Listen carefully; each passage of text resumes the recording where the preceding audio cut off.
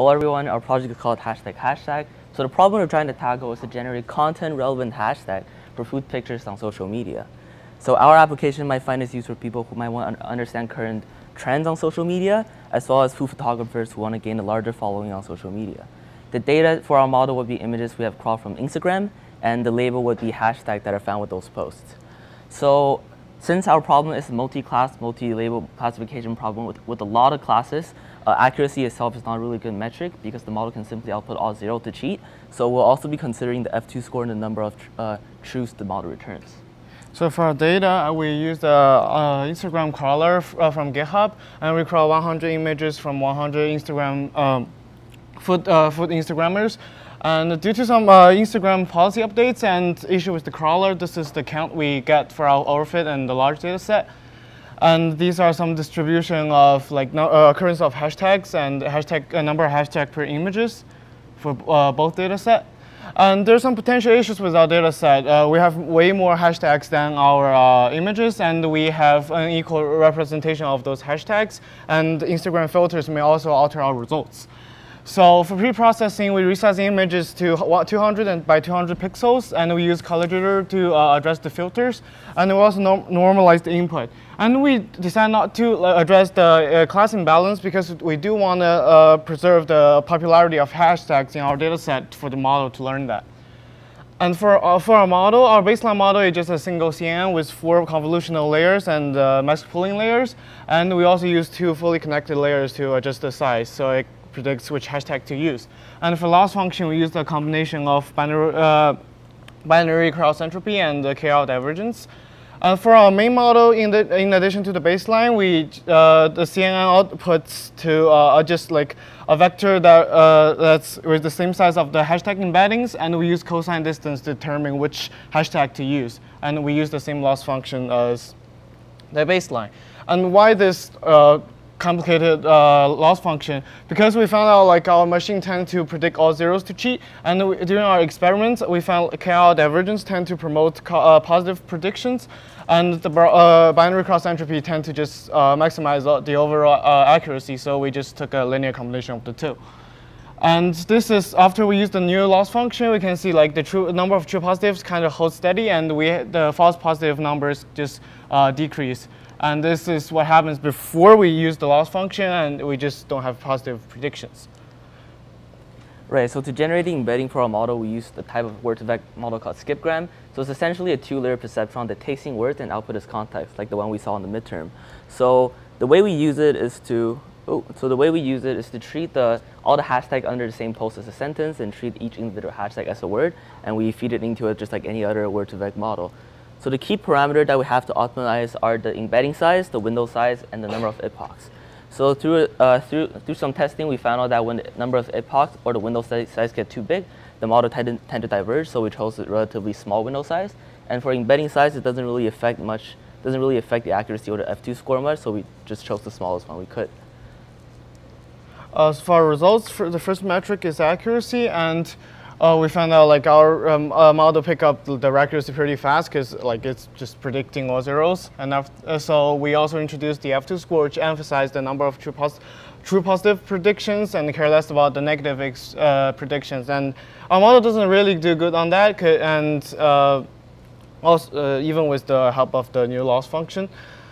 And when we examined the number of true positive and false positive numbers, we found that our loss function kind of stabilized the number of positive predictions the model makes. So for baseline, it stables at like 21, and for our model, it's stable like 130-ish.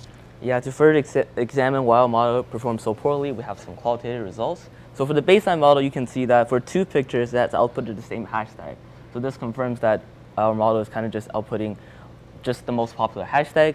And for our main model, we can see that's not really the case, but it's not really correct either. One other thing to note is that even though the hashtags don't really fit the label, but they do seem kind of relevant because they're all related to food.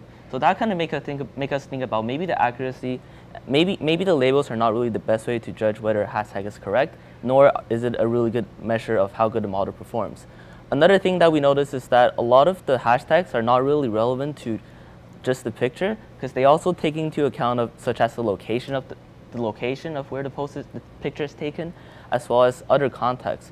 So that might be indicating that the pictures are not really strongly correlated with hashtags. So another issue with our model is that to use the word to vec, we're assuming that hashtags work like words, but in truth, they're very different. Hashtags are not regulated by grammar. Sometimes they appear only once, and then we don't nearly have a large enough corpus to learn. And another issue is that when having a lot of classes, we don't really have a large enough data set to warrant this number of classes. So what we might want to do in the future would be collecting more data. We're reducing the number of classes.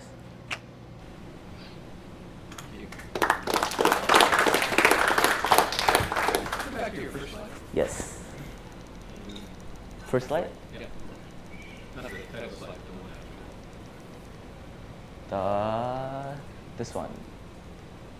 Yeah, I just didn't catch even. Can you just say that one more time? What the goal? Oh, is? so the goal is to generate content relevant hashtags. So like if it's a picture, we want. Yeah, that's the thing. Is it really quick? Content relevant hashtags. Yes. For food I wanted pictures. everyone to hear that. I remember from the other things, but you need to get focused on it. So from the picture, we want relevant hashtags. Yes. I also recall that you had a hypothesis that said if people put in lots of hashtags, and if they're all similar in meaning. That was one of your hypotheses. Yes. Is that correct? And then so I'll set up a question to say you tried to train your own word vectors. Is that correct? Yeah. I don't think I caught. You said skip-ran model or something about what you were trying to. You kind of commented at the end that it doesn't work. Yeah. I was trying to figure out what you thought would work. Oh. That related what was the input and the output of that training loop? Just for the word vector training. You mean for the skipgram model? Yeah. For the vectors, your Right. training vectors, Yes. the way that I think you learned in the class. Yes. What was the input and what was the output in the network? For the skipgram model. Yeah. For the word to vector. So the input would be, so there's the window size. The input would be the word and the hashtag and a hashtag around it within the same post. Within a window size. Yeah. Okay. So yeah. And how successful were you at predicting that? So that's a network that just predicts local hashtags. Yes. Given a local hashtag. Yes. Yeah. So the accuracy is like around 1, but the F2 score kind of oscillates a little bit. And So point to something that shows me the word accuracy on the y-axis. Every one of those things? right, all of them are accuracy. So the orange ones are accuracy, and the blue ones are the F2 score. Orange is accuracy, so unless scale goes up to 1, Yeah. and so it's super successful at predicting neighboring ones. It's pretty good. No, it's like very successful. You normally wouldn't expect that to be so successful. Mm-hmm. And you said it was as a function of the window size? It's a function of the window size and the. And what window size? We use a window size of 5. Like ideally, we want to have a window size that's really big, because like a post can have up to 32 hashtags. But then what we discovered is that it kind of diverges. Okay. And can you just explain what you did with the word vector? How those word vectors were used to predict pictures, hashtags? Right. So the model, for our baseline, it just is produced like a vector, like saying The picture is the input. the picture is the input, and we use a CNN and full connect layers to produce a vector which has the same size with those hashtag embeddings. And Okay, so you try to predict that embedding. yeah, and Is there a picture that shows that somewhere? here. this is baseline. Oh, this is the baseline. We didn't use a picture, just say Yeah, like. we haven't defined a report though. Good. So Next next So slide. next so the slide. goal was to predict the embedding. Okay. Yes. Yeah. Okay. But and so show me the success of that. Or show me a single plot that talks about the success or not of that. Let's see.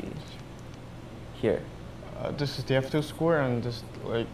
Yeah, so accuracy doesn't really mean anything because the model. I didn't understand the L zeros. What does it mean? You said L zeros gets you high accuracy. You don't understand. Right, so we have like around 3,000 classes, and then within any given post, only like 5 or 10 of those are activated. So if you just pick. Yeah, all 0, then accuracy goes to like 90%, 95%, but then all of them, it doesn't really mean anything. So that's why you're hanging up different loss functions. Yeah, so my comment is actually on your loss function. Yes. I think you need to be careful with how you justify your choices here.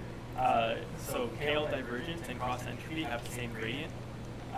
So the actual learning signal that they would get in either only differs by the seed value and other parameterizations that have to do with initialization. I see.